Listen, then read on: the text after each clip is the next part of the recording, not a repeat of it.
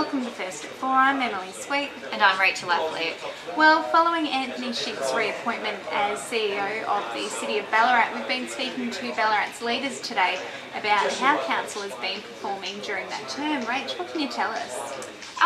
Well, I've spoken to a number of people around the city about key projects for Ballarat. Projects such as the Civic Hall, the revitalisation of the CBD, and where they think that we are tracking in terms of those important projects.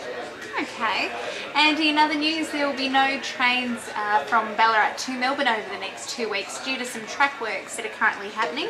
Commuters will be travelling to Melbourne by coach. Gab McGrath will have the full story on that one, plus Jeremy Bannister's put together a really great photo gallery, so you can check that one out as well.